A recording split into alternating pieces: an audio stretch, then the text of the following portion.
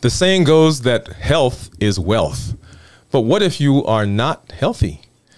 And we're going to spend some time tonight hearing about an amazing story from Dr. Ruby Lathon. She's going to share with us her change, her trek, her pivot into a healthy lifestyle using holistic medicine. And tonight you get a sideline, you get a front row seat to hear her story. And we are going to have a good time understanding how can we take care of our bodies? How can we use a holistic approach, holistic nutrition, to live the life we've always wanted? Thank you for being with us. Hang on, and we're going to get started. This is Dr. Dwayne Wood. If you are new to me, I am an endocrinologist, and the Wood stands for endocrinology. Here on the channel, I educate, I empower, and I encourage you to take charge of your health and your life. Avoid complications. Live the life you've always wanted. We want you to create the life you've always wanted, going to the next level. You have caught me on day number 13. I had to look over to my clock. Number 13 of what we're calling Vlogmas. Vlogmas every year, every December, content creators go live and they create. They take time to expand, improve, and grow as they improve their craft, improve their offering, and improve what they do. The benefit to us is that we get to grow, we get to change. And the benefit to you, our audience, our customers, our clients, our patients, is that you get to see it. And sometimes you get to see it in real time, as you've seen on this show. Right above me is the logo for Vlogmas. So if you see any content created out here during the month of December, I want you to go over and support them. You may not even like the content. You may not do that content. You may not listen to, you may not subscribe to that normally.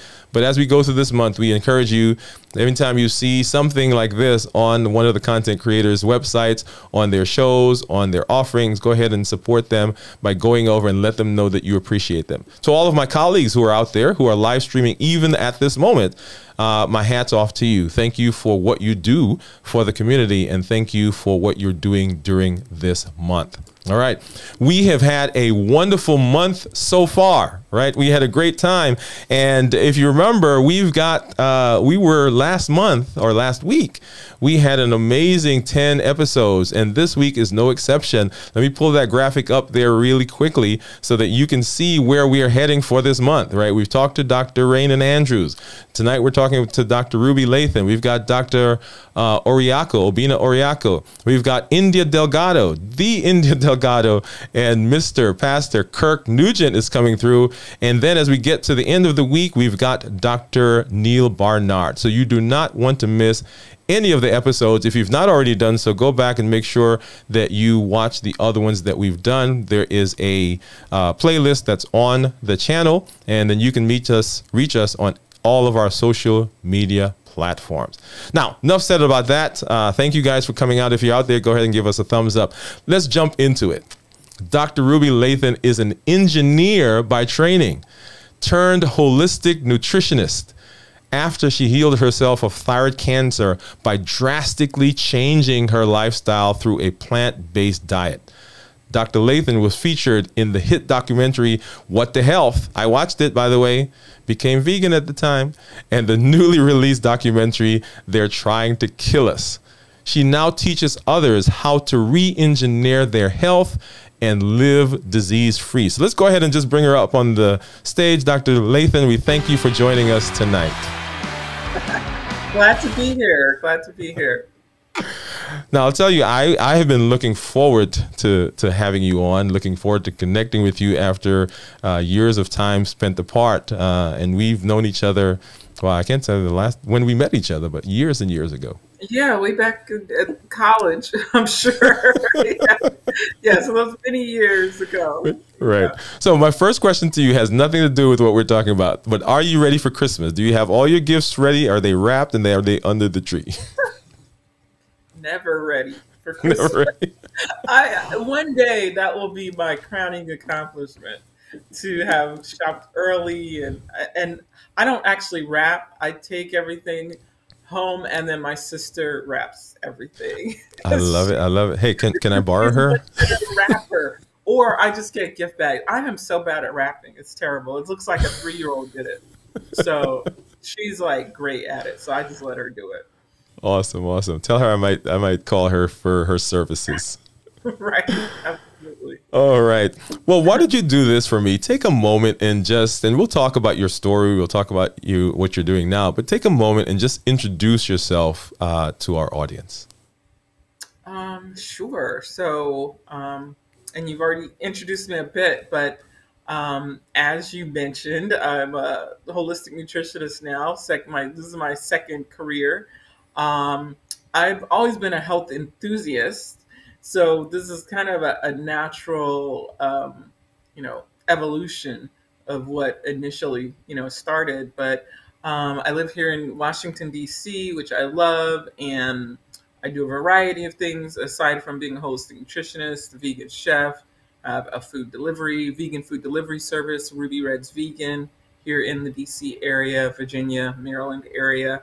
So I stay busy. I'm always cooking or teaching or coaching something, and I really love doing it. And so that's the short story. Obviously, I'm a cancer survivor, which kind of pushed me in this direction.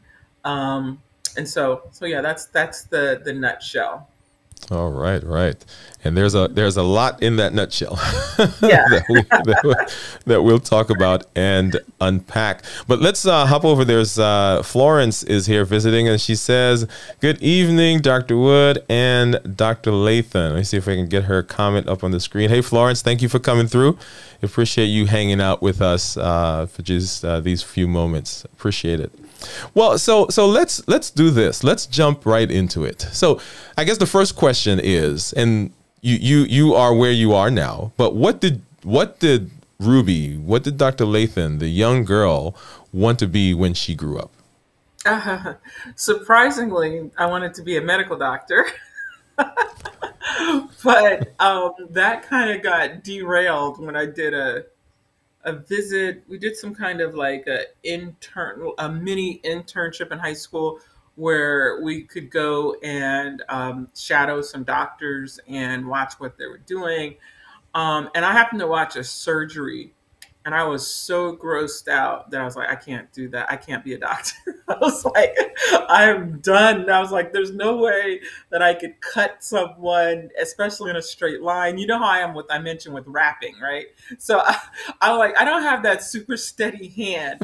And so I decided then I had wanted to be a doctor since I was like, maybe 11 or 12. And then in high school, when I actually saw it, I was like, I can't. So then I just switched to computer science kind of near, in my senior year in high school, when Microsoft was big and computers were home computers. I feel so old now, because home computers were just coming out in terms of being in everybody's home. And we had one. And I was so fascinated by it. I was like, I want to do computer science because I want to know how this thing works. I want to know how computers work. I've always been someone who wanted to figure out how things work. And so I decided I was going to do that. I also actually wanted to, once I switched from not wanting to be a medical doctor, I was like, I really wanted to do psychology, again, because I wanted to know how the mind works. But I was like, I really want to position that when I get out of 4 years, I can make money immediately in case I can't go to graduate school. And I know with psychology, you need a higher degree to make it work. So it was all kind of calculated based on what would be practical to make a really great living. And so I decided on computer science. And so that's what I did in undergrad at Oakwood, where I'm pretty sure that's where we connected, at Oakwood University, Oakwood College at the time. And so started with computer science, loved it. And then what's great about internships is it really lets you get a window into what that job would be like. And so I did an internship or two in computer science, and I was like, I don't want to be a programmer. I don't want to sit in a room with other people who are just drinking Cokes all day and program. So I switched to engineering, which was very interesting to me, and went in that direction. So I loved, I did industrial and systems engineering. I had a fellowship at NASA, loved that, got a lot of experience. And so it just kind of meshed from there. So it's funny that I wanted to be a medical doctor initially. That was my first love. And then here I am still helping people heal, just in a different way. And that's been the amazing thing as I talk to people this month, that their skills transfer and followed them wherever they ended up. The skills that they had really came along with them. Oh, absolutely. And that was kind of a big fear, honestly, when I decided I didn't want to do engineering anymore, was that, oh, you wasted all this time. You've been in school for like 10 years, with undergrad, master's, PhD, that's like 10 years of life. And it was like, I felt trapped, like I couldn't leave it because it would be a waste of I would have wasted my time. But the thing about education is, number one, I enjoyed it. I loved school. So it wasn't a waste of time. I had a good time because I loved learning. I met so many great friends. I had great experiences. I got to travel, all the way to Paris to represent my work and my school. So I enjoyed school. So number one, it wasn't a waste because I had a good time doing it. So you really need to choose something that you actually love, because it's never wasted. And then number two, the skills that I developed in computer science and engineering are absolutely transferable. I mean, a lot of people who, are going into law, for example, would do technical undergraduates because it teaches you how to use logic and work. And so with engineering and with computer science, you definitely learn logic and how to close the loop and how to not let things slip through the crack. And if you're going to be a good programmer, you have to think of all the scenarios that are going to anticipate all the scenarios that are going to come up in order for your program to work. Otherwise, you'll end up in an endless loop or failure of the program and all of that. So when you learn how to think like that and think logically and systematically and develop a system, then that's transferable to anything, and which I've seen that I've been able to do. So learning, understanding that. And so even though it took cancer for me to kind of figure out that I was actually going to make the leap out of it, but the process of where I, getting to, where I was, I did enjoy the process. It's just once I got to the job, I was like, I don't want to do this anymore. Now, it's funny you mentioned home computers. I was talking, I think it was on my show last night, and I started saying something, and I almost said WordStar. I said, fire up your WordStar. And I said, oh my goodness, I am old. Oh man, I haven't heard that in forever. And I had to I was like, yeah, that's right, it's Word now. Yeah. Or what was the other one? Word Perfect. It was Word Perfect. I mean, I think I read somewhere where our generation is the first generation to grow up with, know what it's like to have no computers, no cell phones, and then have all of that at the same time. So we're kind of in a unique position, to experience the dark ages without cell phones and being tracked 24/7. And thank God we couldn't be, because I'd have been a world of trouble in high school if I could be tracked. So it's like, I appreciate my upbringing where everything was not recorded perfectly. Right. I was giving a talk once, and to some kids, and I said to them, I said, when you're young, you feel like the world is in front of you. You can take over anything, and you're invulnerable. But it's not like you can go into the phone booth and come out the other side. Mm-hmm. And I paused because I was, waiting for them to and they were looking at me like, what is he talking about? They didn't know what a phone booth, right? They didn't recognize the phone booth. So, that's funny. Yeah. Anyway, that's a whole nother story. So, okay. So I love, so you're engineering. Mm-hmm. So you came to Oakwood, got through, and you have a master's, right? Mm-hmm. Well, bachelor's, master's, PhD in engineering. Right. What was it like? You said you was at Oakwood, and then I went to the University of Alabama for the master's and PhD. Yeah. Right. And so what was it like during that trek? I mean, were there classes you took that were difficult? Did you ever doubt whether you wanted to be an engineer once you changed from your idea of medicine? Tell us that thought process as you went into Yeah, education. good question. Once again, I was always a great student and kind of the teacher's pet because I was a good student. I liked being there. But what I realized when I was doing, uh, especially when I went into graduate school, that I had this habit of memorizing things and not necessarily learning. And there's a big difference between the two. And I didn't realize how important that was until I got to graduate school and start taking the upper levels, mathematics and regression analysis and all those things where you had to apply the formulas and not just memorize them like you could do in earlier calculus and things like that. So that was the big shift for me. Like, okay, I actually need to learn how to apply this and not just memorize. Because when you're young, you can just memorize rote memory. I'm great. I can regurgitate anything. But when it was really the application of it, um, that was a different thing. So I had a great time in undergrad, good friends, and like I said, I was a good student, loved what I was doing. Probably my challenges were, um, oddly enough, was I was afraid I couldn't do the math. When I started getting into calculus and things like that, it started getting a little tricky. But I had a good conversation with my dad, who was big motivator. He was like, "You can do anything you want. You can do this." And so I kind of got over that fear that I couldn't do something when it came to like mathematics. So I was really good in English and all those kind of things, but math was something I had to work at. And so I was thinking, well, if I'm going to do like engineering, how am I going to make it? And so my first semester in graduate school, I had to do a mathematics class. What was it? Differential equations, because it was one class that I hadn't taken in undergrad, and you had to get a B or better to get into the program. So I was stressed about that, having that pressure.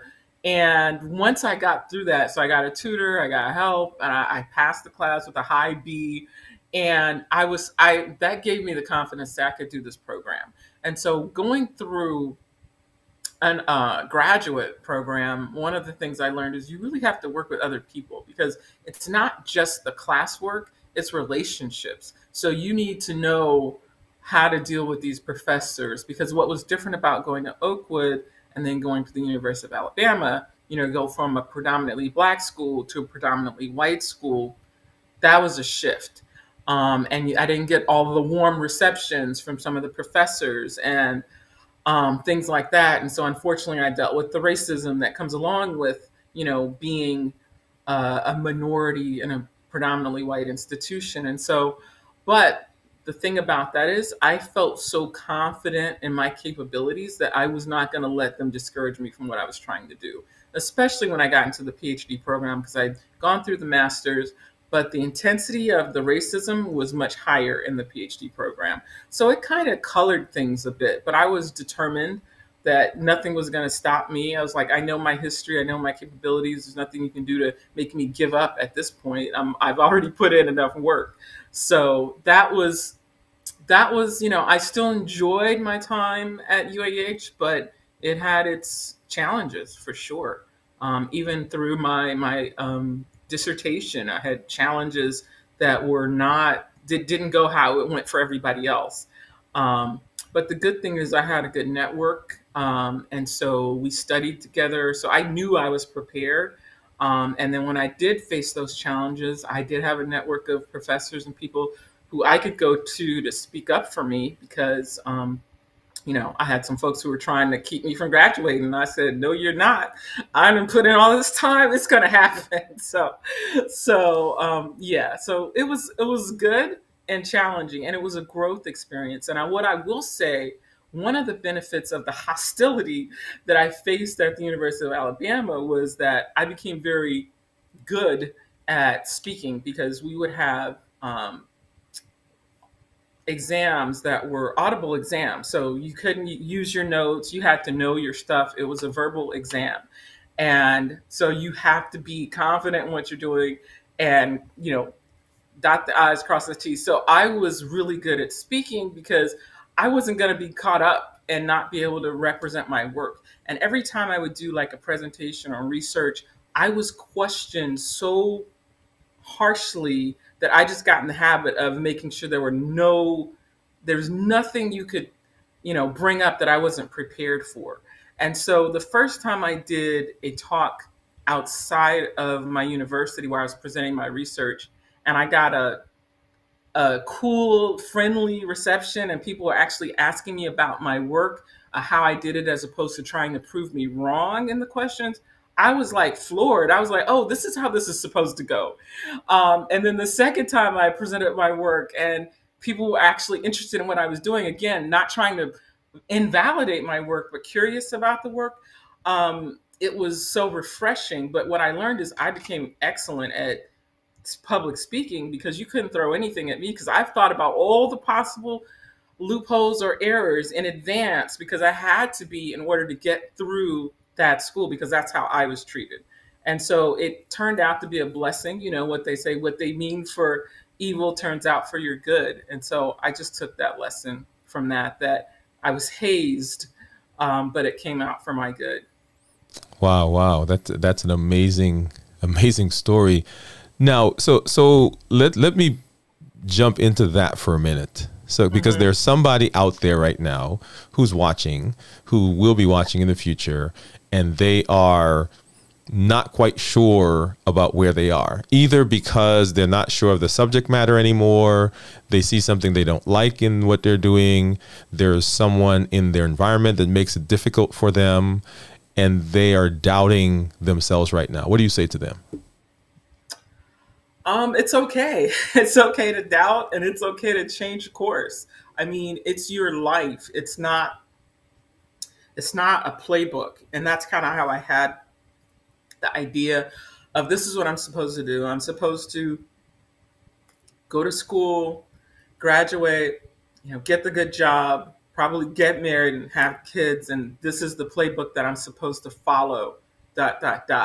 And so when it came time to kind of disrupt that a bit, it's a little scary, but there is no play. You get to decide whatever it is you want. So if you want to change course and be like, I don't want to do this anymore, I want to go study a year abroad, I want to do something else, I want to sit out a year, do it. Do it. Especially the younger you are, make the most mistakes then. And you can make them at any age, but it's a lot easier. So it's like, don't worry about what you're supposed to do, and do what feels right to you, and just throw out the playbook and realize you're writing it as you go. Now the other thing that I'd love for you to talk to or give a word to is, so you have a PhD in engineering. You're an African-American female with a PhD in engineering. Sure. And we traditionally say, girls don't do this, girls don't do this. Talk to my young ladies and yeah, just to talk to them for a minute. And I have to say that was one of the reasons it was hard for me to decide to leave, because so many people were looking up to me because of that, because it was a male-dominated field. Most of the people in my classes were men. Most of the teachers were men. I had a few female teachers, but most were male. So it was, I got used to being in a male-dominated field, but there were challenges that came with that. I was questioned a lot, especially in the beginning of my career, in my first job. I guess I looked pretty young.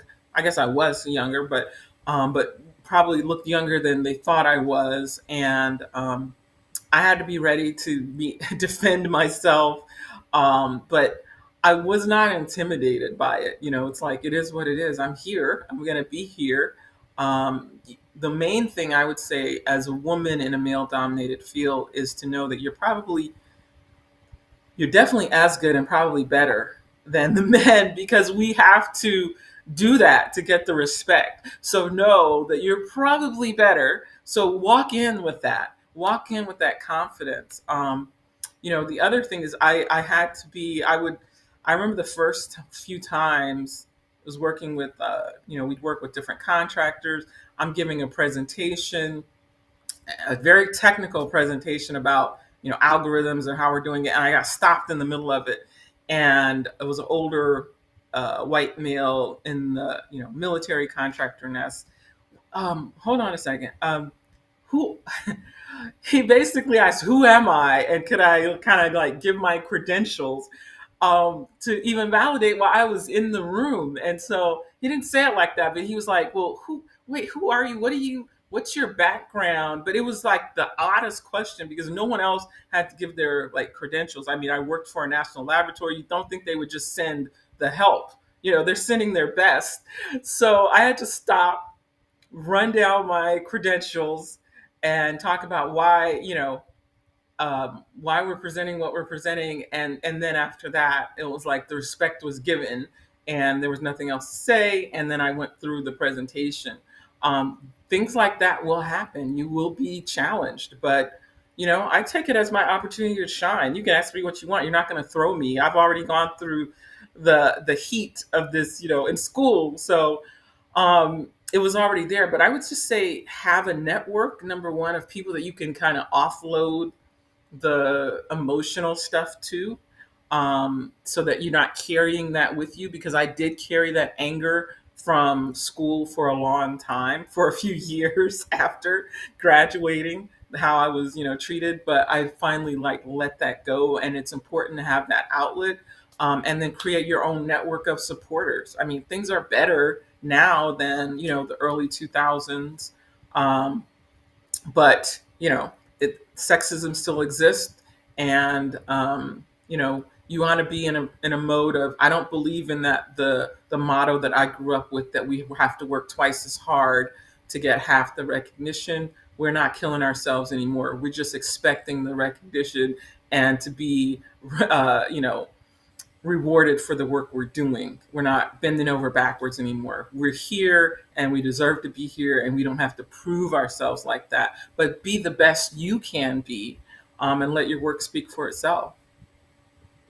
I love that. Love that message. I think I might have clipped that out and pass it around to everybody. So you're in the career, right? And you're doing your thing. You're doing presentations. You've got the PhD behind you. And then something happens in your life. You get a diagnosis. Right. Tell us what was going on and what was the diagnosis? Yeah, so at this point, I had left the lab because they had a technology transfer program where you could take the technology that you had been working on and start your own company with it. And so I had partnered with some colleagues that we were in graduate school together, had an engineering firm, and we partnered together to transfer some of the simulation and optimization work that I was doing to that company. And so I had been doing that for a couple of years, but partnership wasn't optimal. So, I was being the workhorse, doing most of the work, but not getting most of the money. So I was kind of looking for a way out. That sexism existed even among colleagues. And so I was looking kind of for a way out of it because I wasn't really enjoying it. I was traveling all the time, and I was like, what am I going to do to kind of get out of this? I have money invested, I have time invested, I have technology invested. How am I going to, what's my exit strategy to do something I really want to do? And right at that time, that's when I had just gone to the doctor. She like checked my thyroid, and she's a really good doctor, and thought that it felt a little bumpy and large, so that we should do an ultrasound. We had done one like 3 or 4 years before, and it didn't. It just looked, a little bumpy. But she said, let's take another one and compare. And then once we did that, saw some new nodules and, more activity around some nodules. So she said, let's, do the biopsy. That's when I went to the endocrinologist to do that. And cancer was the last thing on my mind. I was like, sure, we can do the test. There's no way I have cancer. I'm pretty healthy, I'm vegetarian. For the most part, I don't have cancer. So when I got the call like a week later on like a work trip, I was floored. I was stunned. I wasn't ready because I had forgotten I had taken the biopsy, honestly. And so I couldn't believe it. And so I asked him, what are the options? And he went through, have surgery, we take it out, you're on medication, boom, boom, boom. It's no big deal. And then I realized, I'd have to be on the medication forever. I didn't want to do that. And I said, what about natural methods or other? He's like, I've never seen anyone healed from thyroid cancer naturally, but you can do what you want for 3 months and then come back and we'll do the surgery then. so, so I said, okay. So from there, I just started researching natural methods to heal cancer. Um, and I went to Uchee Pines in Alabama, for 3 weeks. Like within about 3 weeks of the diagnosis, I was there, really to just jump in on how to use food as medicine. Learned a ton. Came back and started my own nutrition plan to heal myself. So, and you tell that story. I'm sure you've told it many, many, Mm-hmm. many, many times. Sure. But what's going through your mind when they call and say, "Hey, you have thyroid cancer"? I mean, it's one of the few times I did have to sit down. It's like when they say you need to sit down for this. I mean, that's how it felt like. It was such a shock. Um, and anytime you hear cancer, it's like it's scary. So I was just taken aback, but I had enough wherewithal to ask the questions. What are the options? What am I supposed to do? And he was so like matter of fact about it that immediately, when he said, "We'll schedule the surgery. You'll do this. You'll do that." I'm like, pause. um, we have not decided what we are going to do. You just told me I need a minute, to decide. And basically, in his mind, there's nothing to decide. You're going to do what I am telling you to do. So there's nothing to decide. But there was something about the way the whole conversation went with it was like, here's the diagnosis. Now you're going to do this, you're going to do that. And I was like, nobody's going to take charge of my life like this. Okay, first of all, pause. Like I said, let me digest this. Let me decide. Let me get a second opinion. Let me research what was going to happen to my body. We're not going to do something irreversible just because you said so. And so I've always been the rebel child, the you're not going to tell me what to do kind of person. So when that happened, when I felt like I was about to be put into a system that was out of my control, I just had a visceral reaction of no. I was like, well, we're not doing that. We're not taking out the thyroid. No, it was just a no immediately.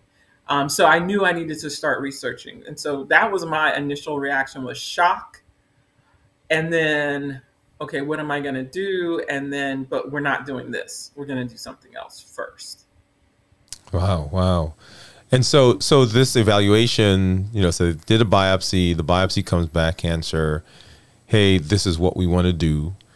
No, not This is what we're gonna do. Not what we want to do. This is what we're gonna do. Right. And you're like, wait. No. At that moment, right? Mm-hmm. When you're talking with the doctor, and there are people out there right now who are disagreeing with their physician, right? Mm-hmm. And so what's going through your mind? And as you leave that conversation, what are you thinking? I'm thinking I gotta start researching. I gotta figure this out. I'm thinking I'm just not gonna do that. And, I'm thinking, okay, I'm not gonna die. I'm just gonna, I just made like a couple of decisions. So I was in Alabama at the time because, the job I was working, I was in New Mexico. I happened to be in Alabama for work.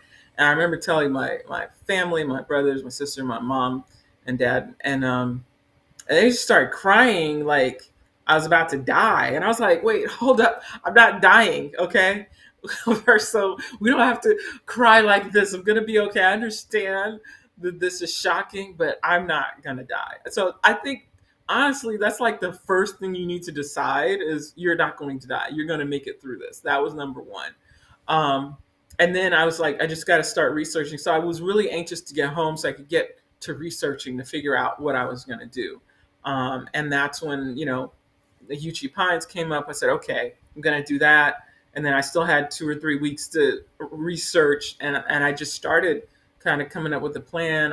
I got like second and third opinions. I started, meeting with doctors. But my initial reaction was, I can't believe this. I'm so shocked. I'm stunned. I think I cried maybe twice about this. And the second, I was like, I'm done crying, because why am I crying? I'm not going to die. So I stopped that, and I just decided that I was going to figure it out, whatever it took. Wow. Wow. And so here we are. That was in 2007, is it? 2007. Yeah. Here we are, 2022. Still Okay. here. And you're still Yeah. here. Yeah, let's get some music and some hand claps for that, right? Right. So you're still here. So everybody at this moment who's watching this, they're asking the same question. What did you do? A lot of things. So I would say, I was probably like the typical American when it comes to nutrition in terms of what I knew. I knew you're supposed to eat vegetables and things are healthy, but I really didn't have the full scope of what eating healthy meant. Um, I like, and how incredibly important food is to the healing process. I've mentioned this before in other interviews, where like the night before going to UG Pines, I was pigging out on Doritos and Oreos, because I knew I wasn't going to have healthy, or not healthy, but yummy food there. So, and honestly, that makes zero sense when you're thinking, I'm going to a place to get well, let me eat a bunch of junk food first. But that's just kind of the frame of mind of not fully yet understanding how important food is. And so first, I got rid of all the dairy products that I was eating, the processed food. Obviously, I gave up Doritos and Oreos, and milk and cheese, which was a big thing, and all the processed and boxed food. So that was number one, to going from eating processed, high dairy, high processed soy, to eating like fully natural um, food. So the refrigerator goes from, healthy boxed microwavable dinners, and the freezer being full of that, to the refrigerator being full of greens and wheatgrass and tons of fruits and vegetables. So that was the first thing. So I went plant-based. I went, from vegetarian to basically vegan. I went from processed food to natural whole foods. And then I started learning I learned so much about supplements and things while at UG Pines. And then I started working with a naturopathic doctor there in Albuquerque. So I kind of, got rid of all the junk, started taking a whole regimen of supplements, things like, I started with wheatgrass every day, 2 ounces with ginger, because that's, to me, juicing is very important, but it can be very time consuming. So I decided to go with the wheatgrass, because you only need 2 ounces, and it's the equivalent of drinking about, of eating about 5 pounds of vegetables. So I did the wheatgrass every day. Then I would do teas every day, like Essiac tea, Pardiarco tea, a bunch of different teas that are meant to help boost the immune system. I ate 8 cloves of garlic a day. I would steam them, make it a little easier, eat some raw. I would regularly take the steamed one, and put it on toast, like Ezekiel type bread, every day. Then I would put the others in like a pesto, a nut pesto, eat a lot of salads, brown rice, you know, hemp seeds, chia seeds, all the seeds, drinking juices like noni juice, aloe vera juice, supplements like IP6, Vitalzyme, which reduces inflammation in the body. It's a systemic enzyme. Algae water, mushroom extracts that help protect the thyroid. I did kind of some detoxing, heavy metal detoxing, and bentonite clay in baths. I did hydrotherapy, getting in very hot water to induce like a fever that will get your T cells fighting. So I pretty much did everything. I did so many things because I was just taking in information like a water hose, and everything that sounded good, I was like doing, and even some stuff that sounded crazy, I was doing. So I I then was getting overwhelmed because it was so much. Because every time you read a new thing, oh, this person did this and this person did that.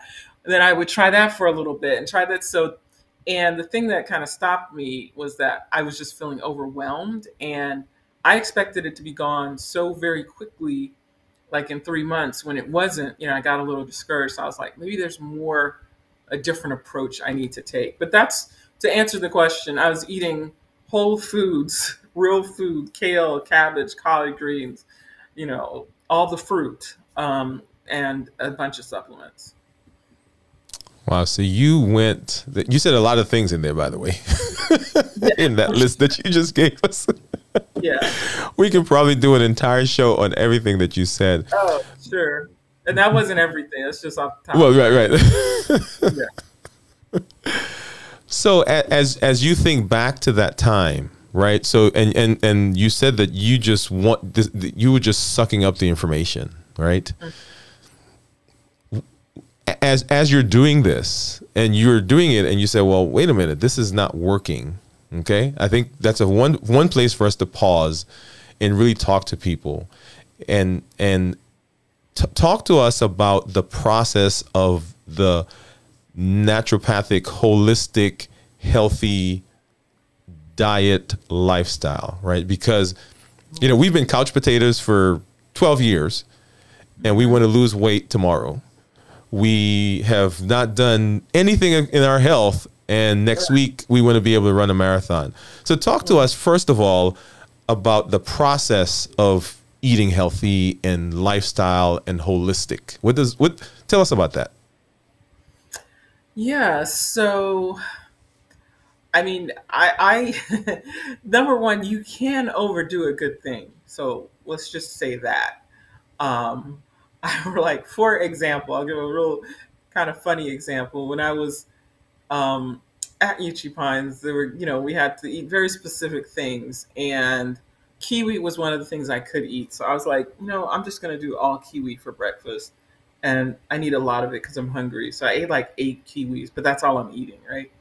Kiwi is very acidic. It's good for the body, but it can be very acidic. So after when I went to the bathroom next morning after eating 8 kiwis, it burned like I've never had a burning before.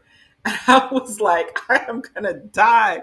And the bad part about it is I had repeated it the next day because I hadn't gone to the bathroom. I had just eaten another 8 kiwis, and then I went to the bathroom, and I was like, oh my gosh, this is gonna happen again tomorrow. It's too late. So number one, you can do too much of a good thing. That's when you eat holistic or not. And so that was the lesson learned there. Is like slow your roll. You can overdo healthy stuff.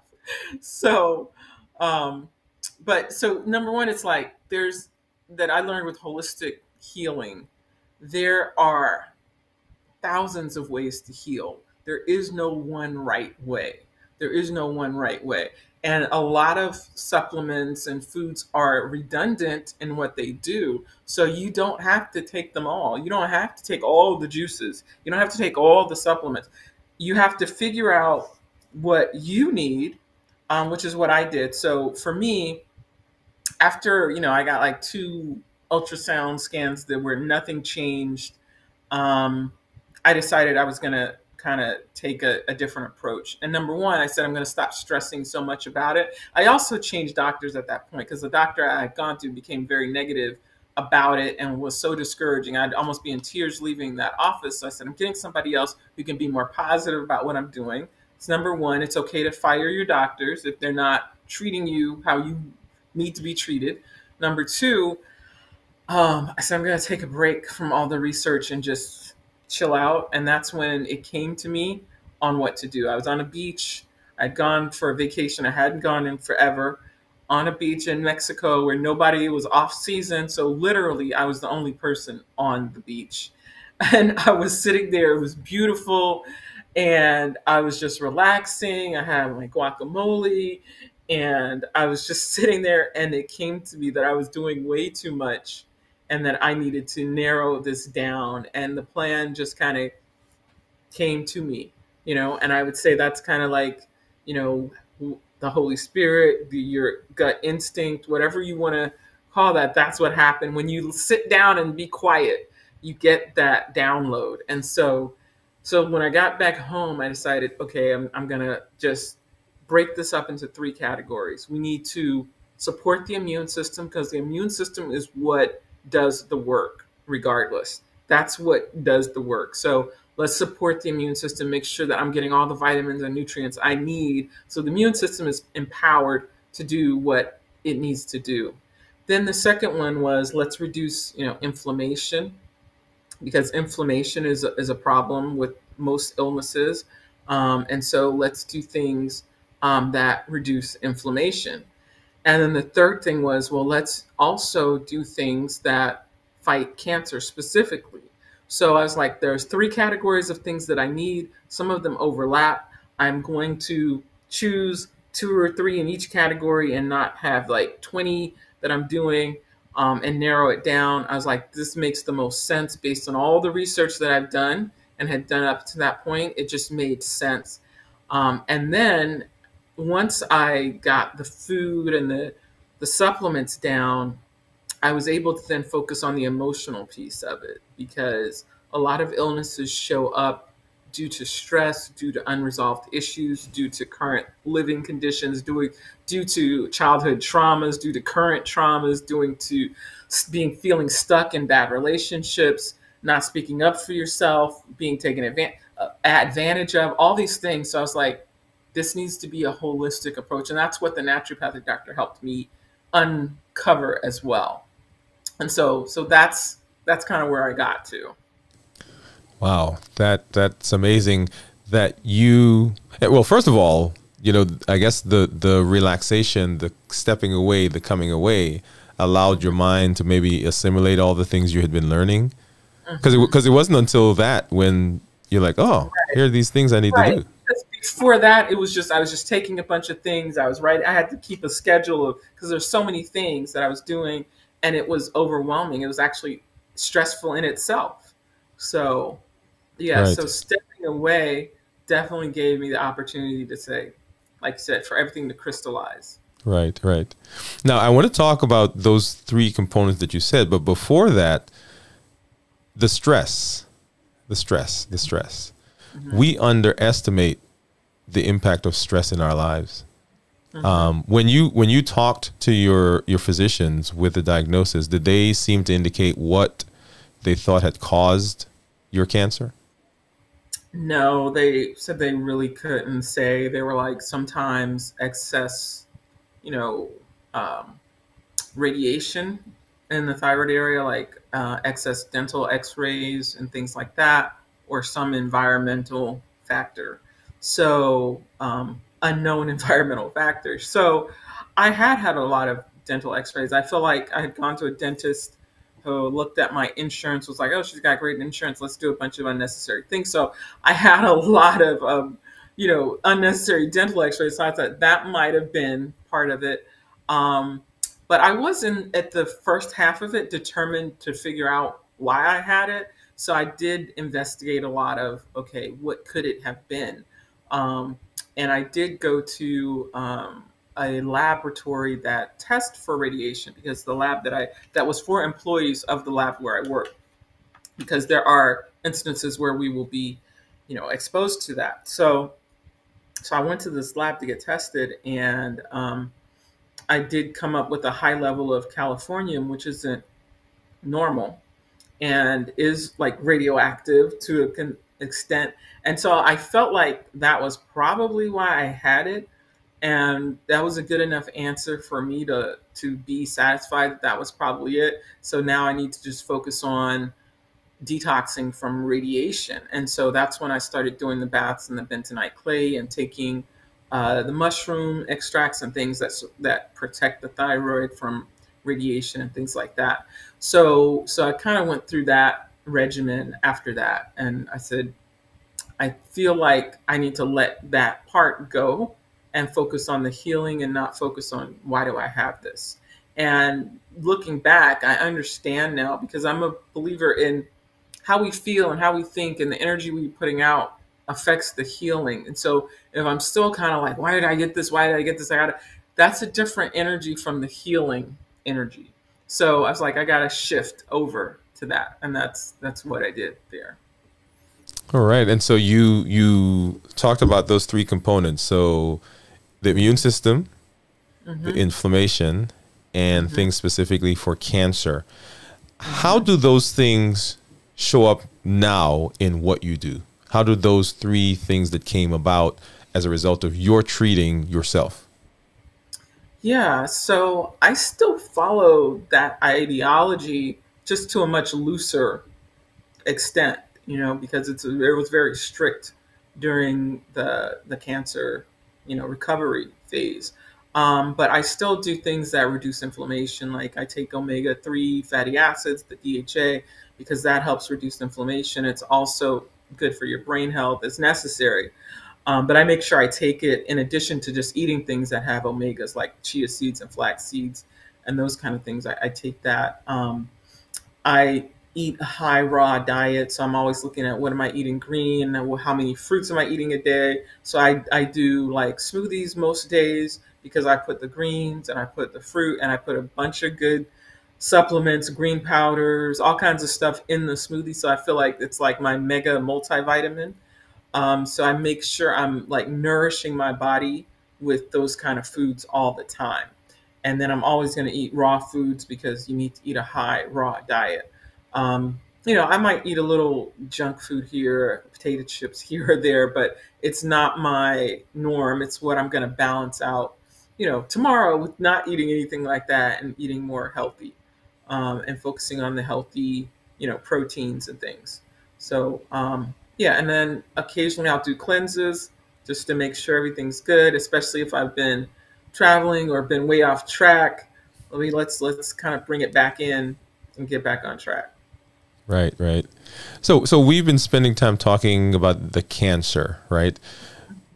But make this a little general for us, for people who may not have cancer right now, people who are sitting, who are watching, that are thinking, well, do I need to make some changes in my life? What do you say to that person?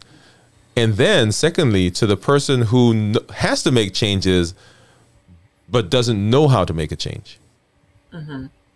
Yeah. It's always good to be on the preventative side than the recovery side. The recovery side, you have a lot of motivation. So sometimes it makes it easier to implement because you're like, my life is on the line.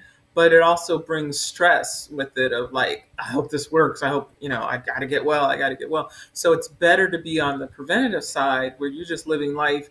And let me add this healthy. Let me make some changes here. Let me prevent the hypertension. Let me prevent diabetes. Let me prevent cancer forming, because we all have cancer cells in our body. It's just whether your immune system is up to the task of taking care of those and taking them out. So what you want to do to be on the preventative side is make sure you're eating a high fiber diet.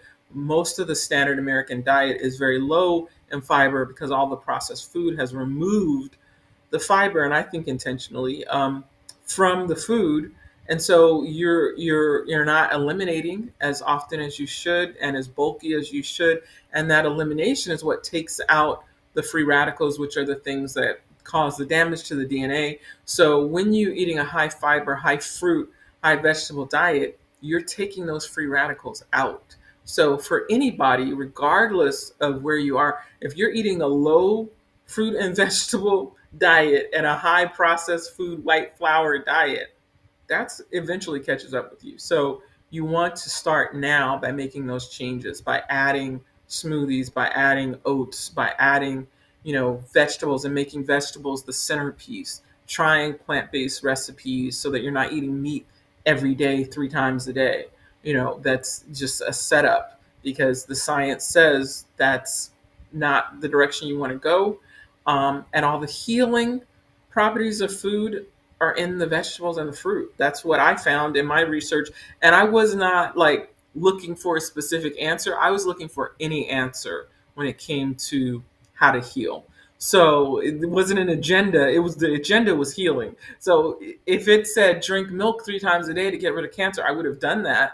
but it didn't say that. The research said the opposite. It said get rid of inflammation forming foods like milk, like cheese. And so while, you might be healthy right now, cancer and things take years to manifest. So you just want to make the changes now before that happens. And a lot of us aren't going to the doctor and getting blood work and all that anyway. So something could be creeping up and you don't even know it. So you really just want to get in front of it, because the benefits are huge. It's not just, oh, I won't get cancer. It's, oh, I'm more alert. I feel younger. I recover faster. I don't have arthritis. There's so many benefits to it immediately that you don't have to wait, that the only benefit you get out of it is you don't get cancer, but that's a big benefit too. Right, right. Wow. So talk to us a little bit about veganism, right? Now you were involved in What the Health, the movie. Great movie, by the way. So there are people out there, and I see them in our office who come in and they say, well, doc, I've been eating like this. My mama's been eating like this. My grandmama, this is how we've been eating. I can't do it. I can't. What do you say to that person? You can. Every person who's vegan almost that I know, including myself, said those very words. I can't do it. I remember when a friend of mine a long time ago, around 2005, 2006, had gone vegan, and I did the hardest eye roll ever. Like, that's so extreme. We don't need to do that. I was like, we don't kill the cow to get the milk, so there's not that ethical issue. I don't understand. I was like, you can't eat anything. You can't have potato salads. You can't have mac and cheese. You can't have cake. You can't, everything that normally has milk and cheese in it. I'm like, that's too far. I was like, this is just ridiculous. What are you trying to prove? So I've been there. So everybody who's gone vegan pretty much has said the exact same thing until you start getting into it and realizing how easy it is to make those substitutes. And in most cases, it tastes better the plant-based way. And so there are so many substitutes now to help people make the transition that there's really no excuse. Anybody can do it. It just sounds extreme until you start. And then everyone that I've coached through it has come back and said, it was way easier than I thought it was going to be. So just know you're in good company if you feel like you can't do it, because everybody says that. Everybody says that. Yes. I love it. I love it. Well, let's take a look here. So we've got some folks. So let's see. Grace is saying hello. She says, hello, Dr. Wood and Dr. Lathon. Glad to be here. Thanks for coming through, Grace. And then Florence said, let's see. She says that you're such a brave woman, Dr. Lathon. Thank you, Florence. Thank you for coming by. We've been having an amazing conversation with Dr. Ruby Lathon about her history, her life, really, as she pivots into nutrition. And so what I want you to do now, Dr. Lathon, is just take a moment and tell people, if they're interested in connecting with you, following you, engaging you, how can they reach out to you? Let's pop that on the screen here now. Yeah, exactly. My website is the most common way.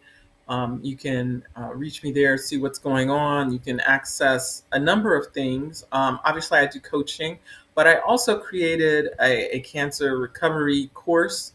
That's me, a video course that walks you through it, because I can't coach everybody. So that course is there that you can take on demand and have access to that information.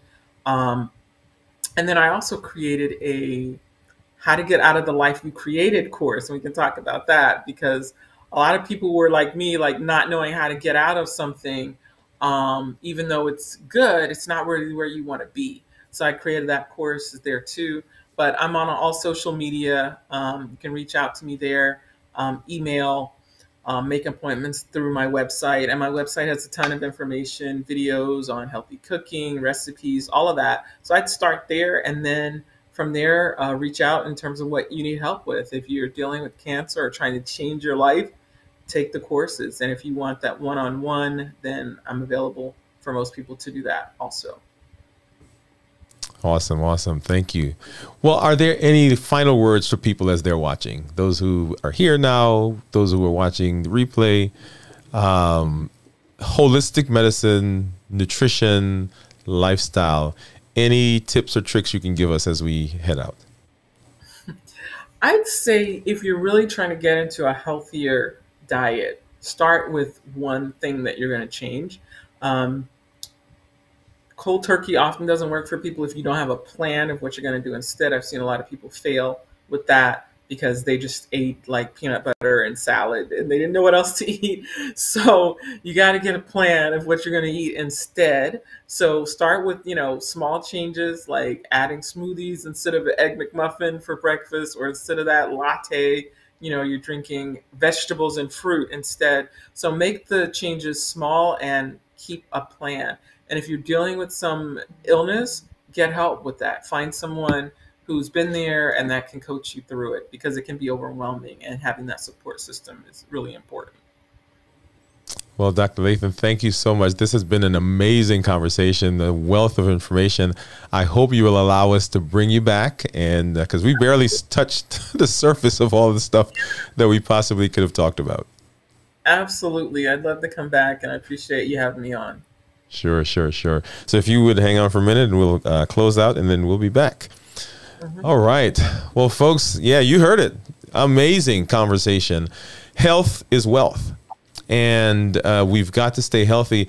Dr. Raina Andrews talked earlier about making sure that you are seeing your physician. Here's an example of taking charge of your health and taking charge of your life, creating the life you want. And it starts with making sure that you are looking at your body, looking at your health holistically. We've talked here about sleep and stress, and here Dr. Lathon is talking about how do we use food as medicine. I want you to know what I said. How do we use food as medicine? And some of the changes that we make may seem like they are huge and extreme and things that we can't do, but preparation, right? Preparation for and having a plan is so important as we head into our life. Well, let's hop over for a minute and let's do our amazing question wheel. And let's see. Let's get over there. If you've been here before,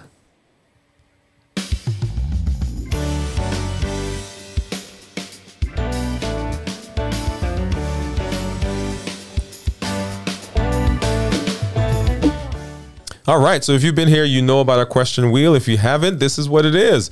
You see a wheel on the screen that has some questions. If you would like your question to show up on the wheel, go ahead and send those in, and you can see. You'll see those right here.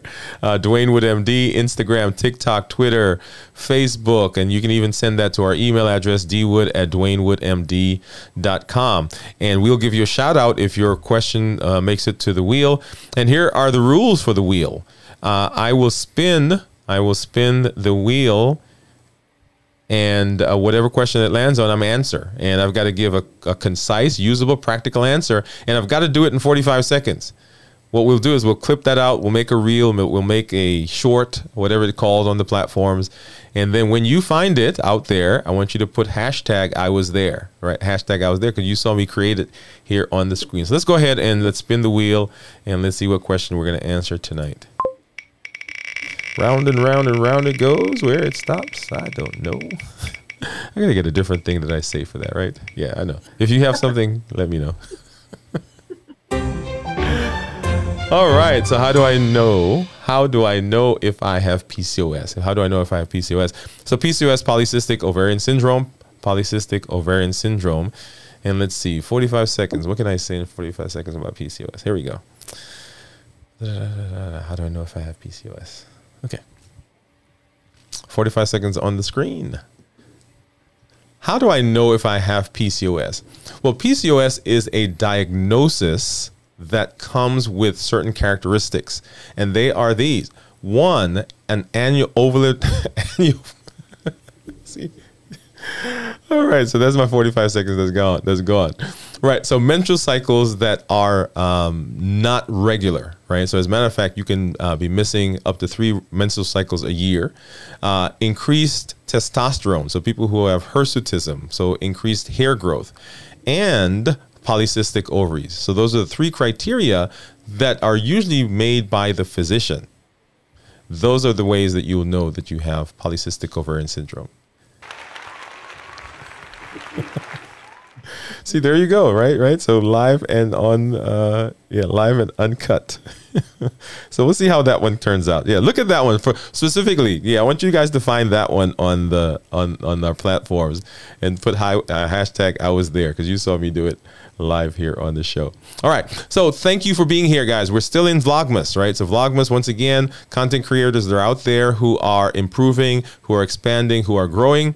Our channel, my channel, this month, we're highlighting people who are doing things in their space. And you do not want to miss any of the episodes that's coming up for this week. We've got Dr. Oriaku, who's coming through. We've got India Delgado. We've got Pastor Kirk Nugent and Dr. Neil Barnard, who are going to be here. And we've heard this week so far from Dr. Raynon Andrews, Dr. Ruby Lathon. And last night, if you missed the episode that I did, How to Fail into Success. How to Fail into Success.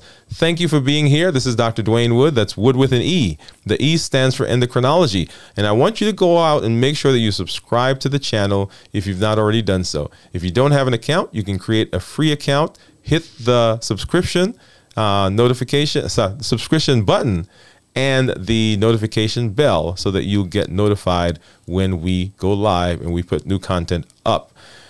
On the channel, I help to educate, empower, and encourage you to take charge of your life, your health, avoid complications, and create the life you've always wanted, going to the next level. Thanks for being here. We'll see you tomorrow night.